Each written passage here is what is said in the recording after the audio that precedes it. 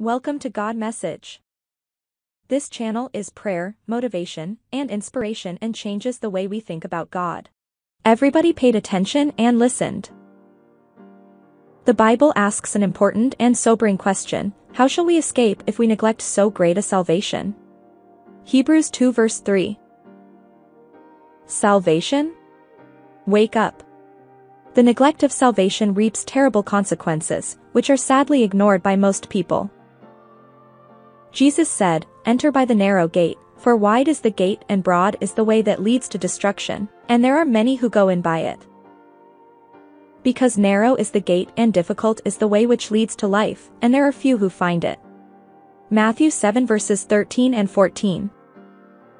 Those who are unsaved shall be punished with everlasting destruction from the presence of the Lord. 2 Thessalonians 1 verse 9. Salvation is God's way of escaping from sin's condemnation and eternal destruction. What is this way of escape? How can we be saved? Ephesians 2 verses 1 to 10 clearly sets forth the biblical doctrine of salvation.